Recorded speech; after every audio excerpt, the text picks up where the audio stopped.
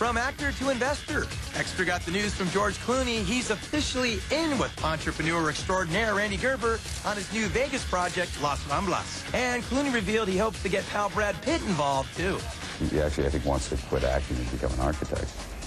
He's the best-looking architect around. Clooney, who robbed a casino in Ocean's 11, won't say how much he's investing in a $3 billion development, but he will donate 25% of his profits to charity.